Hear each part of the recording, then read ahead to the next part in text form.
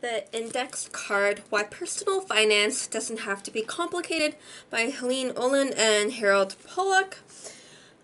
I got this from my local library, and it is based off of, they showed a picture.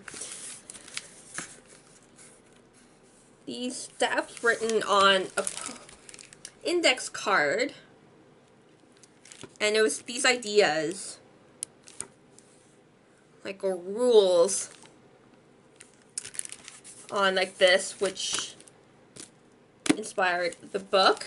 And at the back you get like this cardstock rip out of this, so like you can like rip this out, have it like with you, like, or you like take a picture of it. You can take a picture of it and have it on your phone. You can like obviously rip this out, like I said, and have this with you, like in your purse or in a briefcase or something, and have the 10 rules on you. So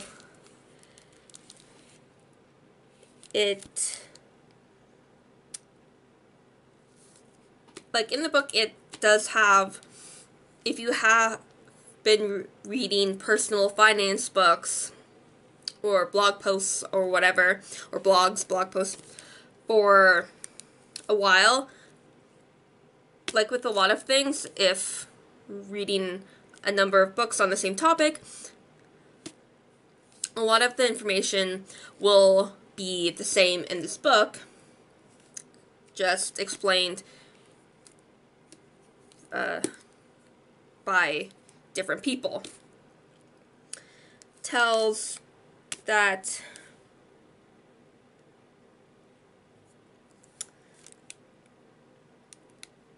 it's quick to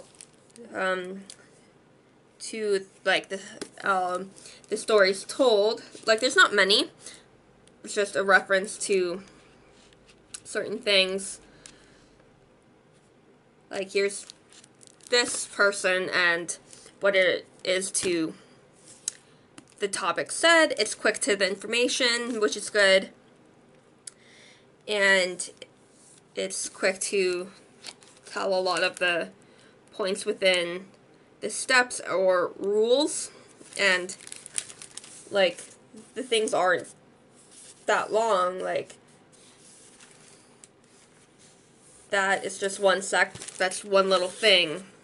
Yeah, a few are a little longer to are explained, but it's not more than like a few pages, and then it moves on to the next thing. So it talks about a variety of different things and different ways. For a few of them, there's different ways to do the things that they talked about and topics. This is more, a number of the things are American based, but overall it can be relatable to those who live outside of America. So,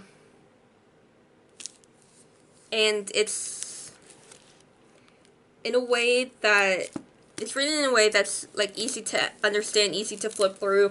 It's not a huge, like to me, I don't think my hands are huge, but like average size of a hand, I guess, and not that thick.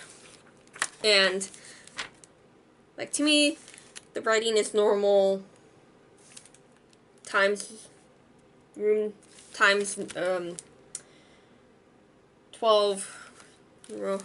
times New Roman font. So yeah, it is a nice little book to start off with, and it doesn't like step by step on,